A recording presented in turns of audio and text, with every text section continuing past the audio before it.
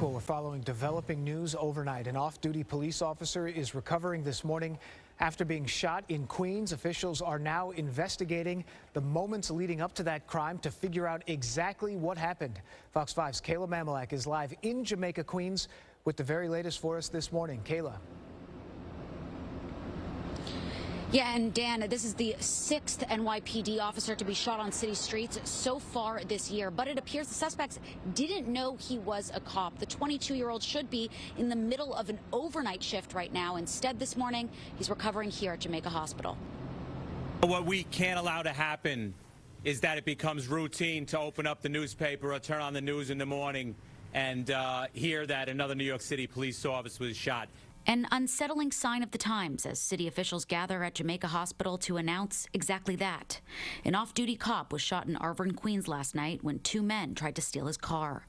This young man was on his way to work, on his way to protect New Yorkers from criminals like the two who were arrested today. The 22-year-old officer was stopped at a red light at Beach Channel Drive and Beach 62nd Street just before 10:20 p.m. when police say two men walked up to the car. One tapped the driver's side window with a gun. The officer got out of the car. One of the two males then fired several shots at the off-duty officer, striking him in the shoulder. The cop then returned fire but didn't hit either suspect. Both ran off. After hearing the sound of gunfire ring out, officers from the 100th precinct rushed to the scene, rendering aid to the injured officer while also broadcasting the suspect's descriptions over police radio. Responding officers locating them about 3 blocks away. And as they approached, police say one suspect opened fire at the uniformed officers, striking the bumper on one of the unit's unmarked police cars. These officers are being fired at and did not shoot back. Instead, they chased the suspects on foot and apprehended the two of them a short distance away without further incident. The conversation we have been having over and over again, the overproliferation of guns, ready to use them on individuals in blue uniforms or blue jeans. They don't care. The 22-year-old cop now in stable condition.